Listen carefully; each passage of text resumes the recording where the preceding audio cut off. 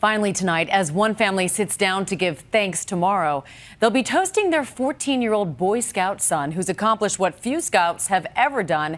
And it all started out as a competition of sorts to beat his father's record. Here's ABC's John Donvan.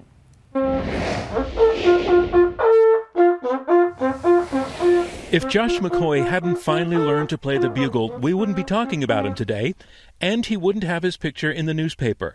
And that is all about these, his Boy Scout merit badges, of which he has earned a phenomenal number, a dad-beating number, because his father, Tim, earned 82 as a Scout. That was the first part of it, of wanting to beat my dad, but then after that, there was still some fun merit badges left to do.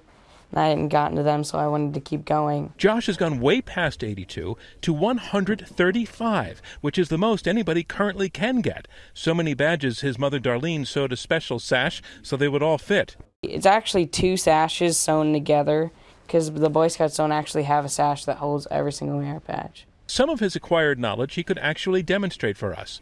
Tying knots, programming a robot, and bugling, which took him a while to get right.